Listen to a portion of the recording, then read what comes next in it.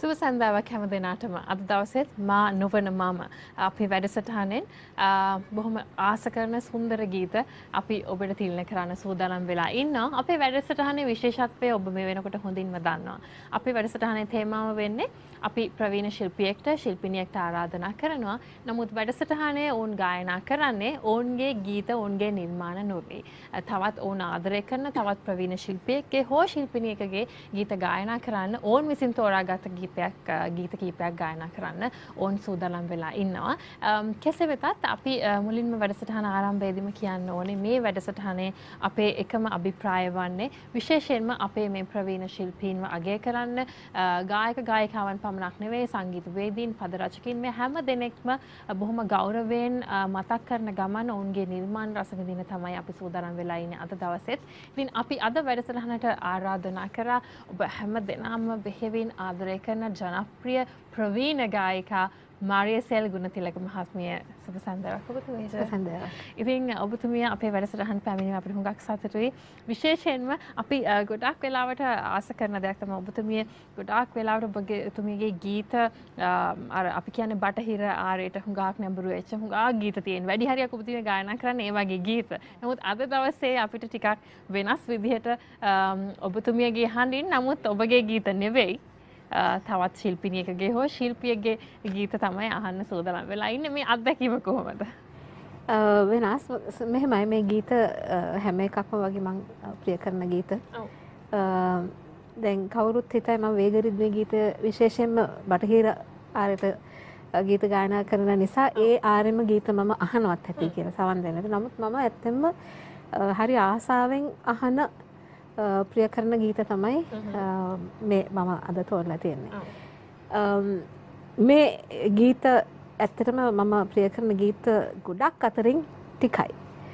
ගීත 7ක් විතර අද දවසේ ගායනා කරන්නේ. මම හිතන්නේ හැම කෙනෙක්ටම සින්දු ලිස්ට් එකක් තියෙන්න පුළුවන්. තමුන් කැමති ගීත නේද? ලිස්ට් එකක් තියෙනවා. ඉතින් ඒකෙන් බොහොම අමාරුවෙන් ගීත ටිකක් තෝරාගත්තා. ඔව්. ඉතින් උත්සාහ කරනවාද? ඔව්. ඉතින් ඔබතුමියගේ තව විස්තර අපි තවත් ගීත අහන ගමන් කතා කරන්න අවස්ථාව තියෙනවා. නමුත් අපි දැන් ගොඩක් කතා කරපු නිසා අපි ගීතයක් මුල් ගීතය වැඩසටහනේ අපි කතා කරන්න ඕනේ. මුලින්ම ගායනා කරන්නේ සඳෙක් දිනක් ගීතය ක්ලැරන්ස් විජේවර්ධන මහත්මයාගේ බොහොම සුන්දර ගීතයක්. මම හිතන්නේ මේ පද රචනය සංගීතය සියල්ල එතුමාගේ.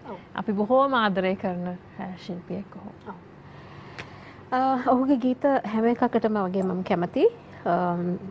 එකක් අනිත් එකට දෙවෙනි නෑ. ඔහුගේ නිර්මාණ විශේෂයෙන්ම එකක් අනිත් එකට දෙවෙනි නෑ. ඉතින් මේ ගීත ඔබතුමිය පොඩ්ඩක් බාධා කරොත් මේ බොහොම සමීපව ඇසුරු කරපු කෙනෙක් මේ විශේෂ මේ සංගීත කණ්ඩායමේ මේ නිර්මාණත් එක්ක බොහොම මම හිතන්නේ ළඟින් ඇසුරු කරා. ඉතින් අපි කැමති ඔබතුමියගේ විශේෂ මතකයන් පොඩ්ඩක් අපිට වැඩසටහනේ කියන්න. ක්ලැරන්ස් විජේවර්ධන ඇත්තටම ඔහුගේ නිර්මාණකරුවෙක් හැටියට මම හිතන්නේ ඔහු විශේෂයි. අති විශේෂයි. මොකද මම පුද්ගලිකව මම දැකලා තියෙනවා ඔහු සමහර වෙලාවට ගීතයක් පටිගත කරන්න යනකොට එහෙම නැත්නම් වෙනත් මොන හරි තේමා ගීතයක් මොකක් හරි පටිගත කරන්න යනකොට සමහර වෙලාවට කිසිම සූදානමක් නැහැ. සමහර වෙලාවට ඒ වෙලේ ස්ටුඩියෝ එකට ගිහිල්ලා ඒ පටිගත කිරීම කරන වෙලාවේ මොනවා හරි අදහසක් ඔහුට පහළ වෙලා ඒ අදහස අනුව ඔහු තේමා ගීතයක් හෝ තනුවක් නිර්මාණ කරනවා. ඒක කියන්නේ ඉතින් ආයි කිසි ප්‍රශ්නයක් නැහැ. ඒක සාර්ථකයි. අන්න ඒක තමයි මම දකින්නේ ඔහුගේ විශේෂත්වය. මොකද ඇත්තටම ක්‍රියේටිවිටි කියන එක ඒක ඉබේම ගලා එන්න ඕන දෙයක්. ඒක ඔහුගේ තිබුණා. ඒක තමයි ලොකුම විශේෂත්වය නේ. ඔව් ඒක ගොඩක් මියුසිෂියන්ස්ලාට අනික ඔහුගේ නිර්මාණ සරලයි. ඔහු රචනා කෙරුවොත් ගීතයක් ඒ ගීතය සරලයි. ඕනම කෙනෙකුට ඒක රස විඳින්න පුළුවන්, ගායනා කරන්න පුළුවන්. හොඳයි. අපි ඒ නිසා මුලින්ම වැඩසටහන ඔබතුමිය තෝරාගෙන තියෙන්නේ සඳෙක් දිනක් ගීතය ක්ලැරන්ස් විජේවර්ධන මහත්මයාගේ ඊට අවස්ථාව.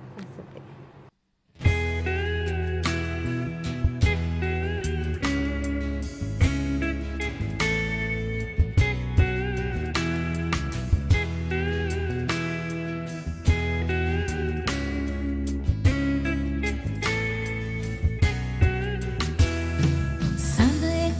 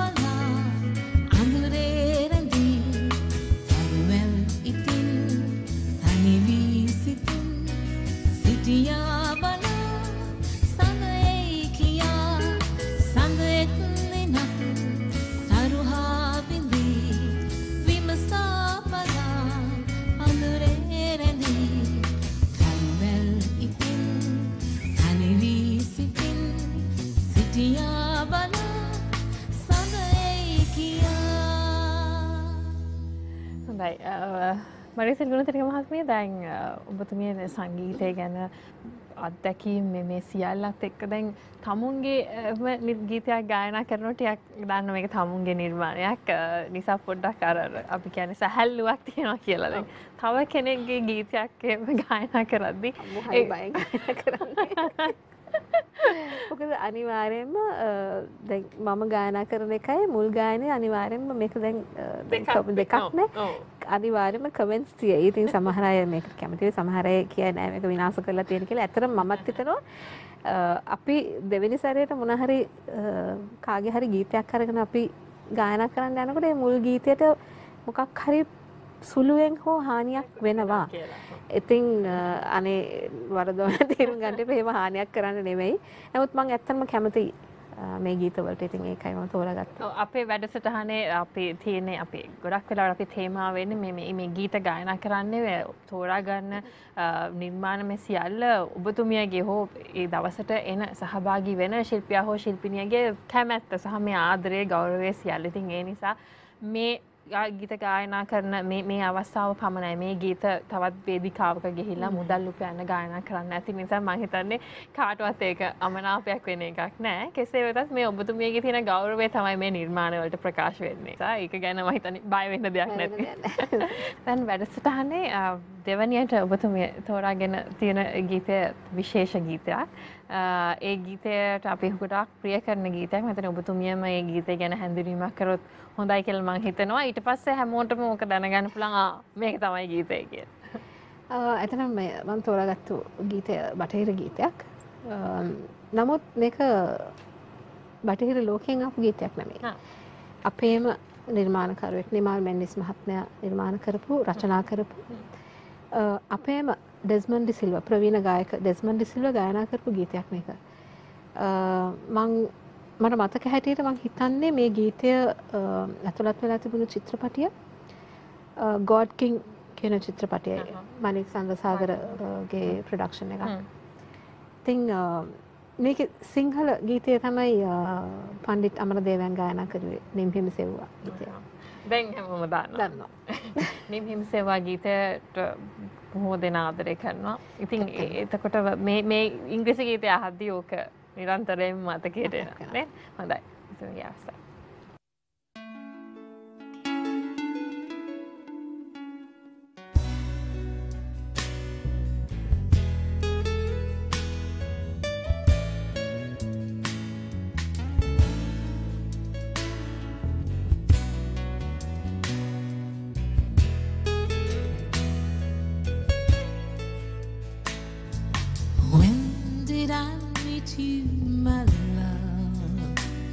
Was it yesterday, today or tomorrow?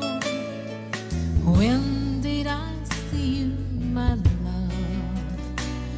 Was it yesterday, today or tomorrow? Only in time, eternal I know.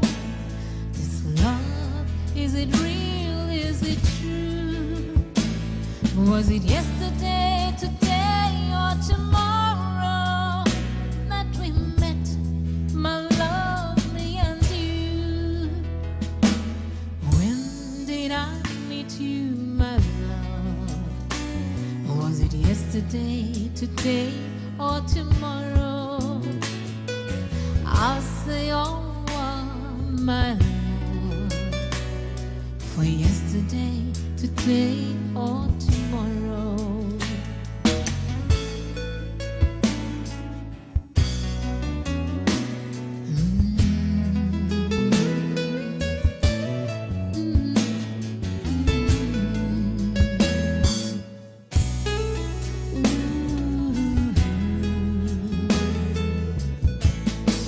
Only in time eternal I know.